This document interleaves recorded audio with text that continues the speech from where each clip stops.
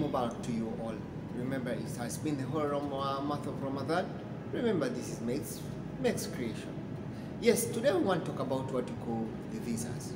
Yes, it has been a lot of questions. Many questions are being asked by many people regarding what you call the visa. We have two different terms that we definitely need to understand clearly, well, and know what is the difference. The difference between the two will give you a conclusion and know whether that agent is real or is not real. We have the word that is called the word ready to print the visa. Then we have another term, print the visa. There is one ready to print the visa, then print the visa. Ready to print the visa, meaning that the visa is already in the system, okay? The person who is applying for the visa for you are put in the application. The visa is already processed, but that visa has to be paid for. Remember, all the visas have what you call the fees that you're supposed to pay for that visa. So meaning that unless that agent or the person chasing for you that visa pays up that visa, that's when the visa will be out in the system and it will be let out that you can print it even by yourself online. So by that time, if the agent sends you that visa, it's not yet your visa, because yes, much as it may bear what you call the visa number, it may also bear the nationality, but it's not yet your visa. Meaning that your agent has to pay up. He has to pay up the required fees for that visa to be printed.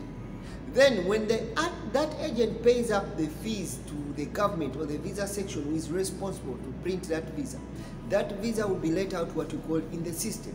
When it is let up in the system, it will show what you call a blue note, and it will say ready to print the visa, or it will say print the visa, meaning that it is all the required fees have been paid up. It's clear, you can print it out.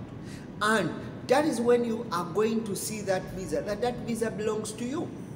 It will bear your full names. It will bear your passport number. It will definitely also bear the occupation or the profession. It's going to bear what we call the company which you are going to work for, which is quite very important, that you need to know the company you are going to work for.